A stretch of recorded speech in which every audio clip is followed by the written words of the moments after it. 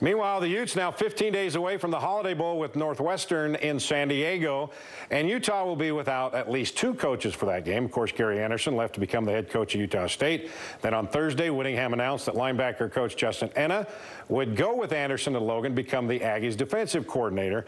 Now listen to Whittingham's interview on Thursday, especially those last few words. Great opportunity for Justin. It's a chance for him to run his own defense, and you know, most all assistant coaches aspire to be coordinators. Coordinators aspire to be head coaches. I mean, that's just how it is. And when you have success, and you know, those things seem to happen more prevalently. And you know, last year we lost nobody. This year, you know, it looks like you know, we've already lost a couple, and maybe more. Who knows?